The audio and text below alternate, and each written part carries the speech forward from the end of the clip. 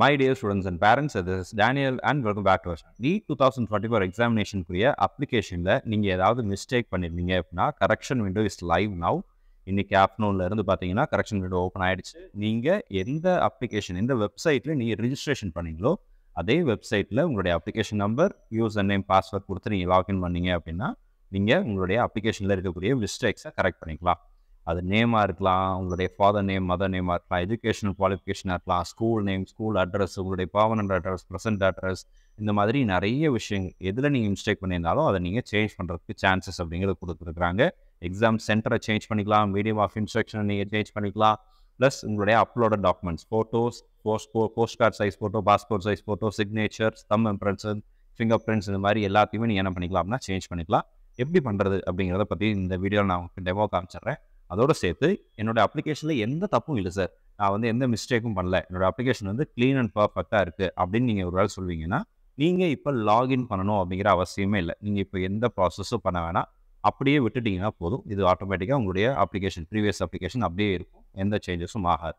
Mistakes இருக்கிறவங்க மட்டும் நீங்கள் லாகின் பண்ணி இந்த டீட்டெயில்ஸ் அப்படிங்கிறத சேஞ்ச் பண்ணிக்கலாம். ஸோ எப்படி பண்ணுறது அப்படிங்கிற டெமோ நான் உங்களுக்கு காமிச்சிடுறேன். இது வரைக்கும் இந்த வீடியோ ஒரு வேளை நீங்கள் லைக் பண்ணால் பார்த்துட்டு இருந்தீங்க அப்படின்னா லைக் பண்ணிவிடுங்க. ஸோ ஃபர்ஸ்ட் நீங்கள் லாகின் பண்ணுவோன்னே இந்த மாதிரியான பேஜ் அப்படிங்கிறதா வரும். உங்களுடைய அப்ளிகேஷன் நம்பர் அண்ட் பாஸ்வேர்ட் கொடுத்து லாகின் பண்ணிட்டீங்க அப்படின்னா you will C A page like this. அதாவது ஆக்சுவலாக இந்த மாதிரி இருக்கும். இங்கே பாருங்கள், கம்ப்ளீட் யார் கரெக்ஷன் அப்படின்னு சொல்லி இருக்கீங்களா, இதில் நீங்கள் கிளிக் பண்ணணும். ஆல்ரெடி நீங்கள் பேமெண்ட் கம்ப்ளீட் பண்ணியிருந்தீங்க அப்படின்னா இந்த மாதிரி தான் உங்களுக்கு விண்டோ வரும். கம்ப்ளீட் யார் கரெக்ஷன் இருக்கும், you can complete it. So இதில் நீங்கள் கிளிக் பண்ணிட்டீங்க அப்படின்னா இப்படி தான் உங்களுடைய டீட்டெயில் அப்படிங்கிறது ஓப்பன் ஆகும். ஸோ இங்கே உங்களுடைய பர்மிசஸ் நம்பர், உங்களுடைய டோர் நம்பர், அட்ரஸ், இந்த டீல்ஸ் எல்லாம் இருக்குது. இதில் நீங்கள் என்ன பண்ணிக்கலாம் அப்படின்னா கரெக்ட் பண்ணிக்கலாம். இதோட சேர்த்து உங்களுடைய நேமில் ஏதாவது நீங்கள் மிஸ்டேக் பண்ணியிருந்தீங்க அப்படின்னா நீங்கள் நேமை சேஞ்ச் பண்ணிக்கலாம், டேட் ஆஃப் பர்த் சேஞ்ச் பண்ணிக்கலாம், ஃபாதர் நேம் மதர் நேம், உங்களுடைய gender and R your single girl child அப்படின்னு கேட்டிருக்காங்க, அது நேஷ்னாலிட்டி, இந்தியன் டைப் எல்லாத்தையுமே அப்ளிகேஷனில் நீங்கள் எதெல்லாம் ஃபில் பண்ணீங்களோ அது எல்லாமே எடிட்டபிள் ஃபார்மேட்டில் இருக்கும். நீங்கள் சேஞ்ச் அப்படிங்கிறது பண்ணிக்கலாம். ஆனால் இந்த ரிஜிஸ்ட்ரேஷனில் ஃபாதர்னுடைய ஆதார் கார்டு, அம்மாவுடைய ஆதார் கார்டு, என்னோட ஸ்டூடெண்ட்டோட ஆதார் கார்டு யூஸ் பண்ணாமல் வேறு யாராவது ஒருத்தருடைய ஆதார் கார்டை போட்டு நீங்கள் லாகின் பண்ணியிருந்தீங்க அப்படின்னா இந்த இடத்துல இருக்கக்கூடிய ரிஜிஸ்ட்ரேஷன் அப்படிங்கிறத கிளிக் பண்ணி பாருங்கள். இது ஓப்பன் ஆகலை. நம்ம பண்ண மாணவர்கள் எல்லாருமே எந்த இதில் மிஸ்டேக்ஸ் இல்லாமல் தான் பண்ணியிருக்கோம் அப்படின்றதுனால நம்ம லாகின் பண்ணும்போது இந்த ரிஜிஸ்ட்ரேஷன் அப்படிங்கிறது எனேபிள்டு இல்லை, அப்படி தான் டிஃபால்ட்டாக தான் இருக்குது. அப்ளிகேஷனில் இருந்தால் எல்லாமே எடிட் பண்ண முடியுது. இனிஷியல் ரிஜிஸ்ட்ரேஷன் ஓடிபி கொடுத்து ஃபஸ்ட்டு நீங்கள் ஆதார் கொடுத்து வெரிஃபை பண்ணும்போது ஸ்டூடெண்ட்ஸ் ஒரு சிலர் அவங்களுடைய ஆதார் கார்டில் மிஸ்டேக்ஸ் இருந்துச்சு, அதெல்லாம் ஆதாரில் ஓடிபி வரல அப்படின்றதுனால பேரண்ட்ஸுடைய ஆதார் கார்டை யூஸ் பண்ணி என்ன பண்ணியிருக்காங்க அப்படின்னா லாகின் பண்ணியிருக்காங்க, ரெஜிஸ்டர் பண்ணியிருக்காங்க. அப்படி நீங்கள் ஒரு வேலை பண்ணியிருந்தீங்க அப்படின்னா தென் நீங்கள் என்டிஏக்கு காண்டாக்ட் பண்ணுங்கள். அதை பற்றின அப்டேட் வேறு ஏதாவது வந்துச்சு அப்படின்னாலும் நான் அப்டேட் பண்ணுறேன், சரிங்களா? ஸோ இதில் எல்லா டீட்டெயில்ஸும் நீங்கள் சேஞ்ச் பண்ணிக்கலாம். So medium of instruction English இருக்குது, தமிழ், உங்களுடைய நீங்கள் எந்த லாங்குவேஜ் எழுத போகிறீங்களோ அதை எழுதிக்கோங்க. எக்ஸாம் சிட்டி நீங்கள் இன்கேஸ் ஃபாரினில் இருக்கிறீங்க அப்படின்னா நீங்கள் சேஞ்ச் பண்ணிக்க முடியும். இந்தியாவில் ஆல்ரெடி போட்டுறதுக்குறோம், ஃபஸ்ட்டு இந்தியாவை தான் நான் செலக்ட் பண்ணேன் சார், இப்போ நான் எக்ஸாம்ஸ் ஃபாரின்லேயே எழுதிக்கிறேன் அப்படின்னு சொல்லி நீங்கள் ஒரு வேலை நினச்சிங்க அப்படின்னா you are allowed to change it. ஆனால் ப்ரெசென்ட் அட்ரஸோ பர்மனன்ட் அட்ரஸோ அப்ராட் கண்ட்ரியினுடைய நீங்கள் இப்போ எங்கே இருக்கீங்களோ அந்த அட்ரஸ் நீங்கள் கொடுத்துருக்கணும். அப்படி கொடுத்தா மட்டும்தான் எக்ஸாம் சென்டரை நீங்கள் என்ன பண்ண முடியும்னா சேஞ்ச் பண்ண முடியும், ஞாபகம் வச்சுக்கோங்க. அது தவிர பார்த்தீங்கன்னா மற்ற எல்லா டீட்டெயில்ஸும் இருக்குது. உங்களுடைய எஜுகேஷன் குவாலிஃபிகேஷனில் 10th எந்த வருஷம் பாஸ் பண்ணீங்க, year of school நேமுடைய address, roll number, உங்கள் டோட்டல் மார்க், பர்சன்டேஜ் எல்லாமே ஆட்டோமேட்டிக்காக என்ன ஆயிரும், டிஃபால்ட்டாக மாறி மாறி வந்துகிட்டே இருக்கும். நீங்கள் எல்லாத்தையும் எடிட் பண்ணிக்கலாம். கிளாஸ் 10, 11, 12 மூணையுமே நீங்கள் சேஞ்ச் பண்ணிக்க முடியும். அடுத்ததாக அடிஷ்னல் டீட்டெயில்ஸ் நீங்கள் சேஞ்ச் பண்ணிக்கலாம். ஸோ ஃபோட்டோ சிக்னேச்சரில் இந்த இடத்துல உங்களுடைய பாஸ்போர்ட் சைஸ் ஃபோட்டோ அப்படிங்கிறது வந்திருக்கும், கரெக்டாக இருக்கான்னு பாருங்கள். சிக்னேச்சர் கரெக்டாக இருக்கான்னு பாருங்கள். உங்களுடைய போஸ்ட் கார்டு சைஸ் ஃபோட்டோ, தம் இம்ப்ரெஷன் எல்லாம் ஹரிசாண்டலாக இருக்கா அப்படிங்கிறத செக் பண்ணிக்கோங்க. ஒருவேளை வெர்டிகலாக இருந்துச்சுன்னா சேஞ்ச் பண்ணிவிடுங்க, சரிங்களா? வெர்டிகலாக இருந்துச்சுன்னா சேஞ்ச் பண்ணிடுங்க.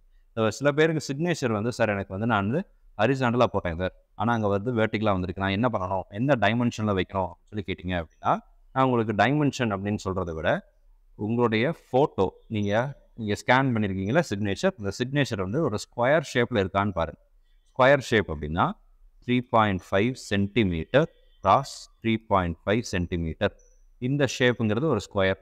இல்லைனா 4 சென்டிமீட்டர் கிராஸ் 4 சென்டிமீட்டர்னு வைங்க.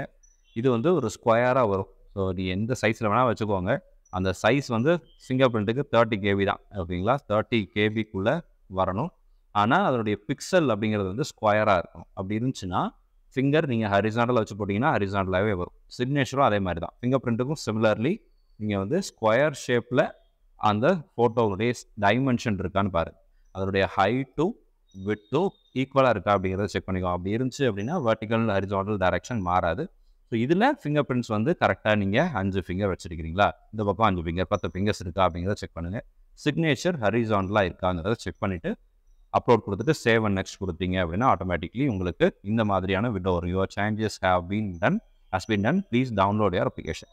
ஓகே கொடுத்துட்டு டவுன்லோட் யுவர் அப்ளிகேஷன் அப்படிங்கிறத கிளிக் பண்ணிட்டீங்க அப்படின்னா யார் ரிவைஸ்டு இல்லைனா எடிட்டட் அப்ளிகேஷன் அப்படிங்கிறது வந்துடும். இந்த சப்மிட் பண்ணுறதுக்கு முன்னாடி, இதுக்கு முன்னாடி இந்த previous submit save and next இருக்கு இல்லைங்களா, இது கொடுத்ததுக்கப்புறம் ஆட்டோமேட்டிக்காக ஃபைனல் சப்மிஷன் வரும்போது உங்களை அக்ரி கொடுக்குற மாதிரி இருக்கும். எல்லாத்தையும் நீங்கள் டிக் பண்ணுற மாதிரிலாம் வரும். அதெல்லாம் கொடுத்துட்டு ஃபைனலாக சப்மிட் பண்ணிட்டீங்கன்னா அதுக்கப்புறம் நீங்கள் ஃபாதராக எந்த சேஞ்சஸும் பண்ண முடியாது. ஸோ என்னென்ன சேஞ்சஸ் இருக்குது அப்படிங்கிறதெல்லாம் கரெக்டாக அப்ளிகேஷன் ஃபார்ம் எடுத்து வச்சு ஒரு தடவைக்கு 2 தடவை வெரிஃபை பண்ணிவிட்டு இது பண்ணுங்கள். அதுக்கப்புறம் நீங்கள் எல்லா சேஞ்சஸும் பண்ணி சப்மிட் பண்ணிட்டீங்க அப்படின்னா இப்படி தான் உங்களுக்கு விண்டோ இருக்கும். டவுன்லோட் அப்ளிகேஷன் ஃபார்ம் அப்படின்னு மட்டும் தான் இருக்கும், வேறு எதுவுமே உங்களுக்கு வராது. ஸோ நீங்கள் அதை வந்து செக் பண்ணி பார்த்துக்கோங்க, டவுன்லோட் பண்ணி வச்சுக்கோங்க. சரிங்களா? அப்ளிகேஷன் ஃபார்மில் எதெல்லாம் மிஸ்டேக்ஸ் இருக்கிறதுக்கு சான்ஸ் இருக்குதுன்னு சொல்லி ஆல்ரெடி ஒரு வீடியோ போட்டிருக்கோம். அந்த வீடியோவை பார்த்துருங்க. அதுக்கப்புறம் அதேபடி உங்களுடைய அப்ளிகேஷன் ஃபார்ம் வெரிஃபை பண்ணிட்டு வாங்க. அதில் ஏதாவது மிஸ்டேக்ஸ் இருந்துச்சு அப்படின்னா you can make the changes now. All the very best, thanks so much. இந்த வீடியோ ஒரு வேளை நீங்கள் லைக் பண்ணால் பார்த்துட்டு இருந்தீங்க அப்படின்னா லைக் பண்ணிடுங்க. சேனல் இது வரைக்கும் நீங்கள் சப்ஸ்கிரைப் பண்ணல அப்படின்னா சப்ஸ்கிரைப் பண்ணிக்கோங்க. அண்ட் கூடவே பக்கத்தில் இருக்கிற நோட்டிஃபிகேஷன் ஐக்கானும் ஆன் பண்ணி வச்சுக்கோங்க. All the very best and thanks so much.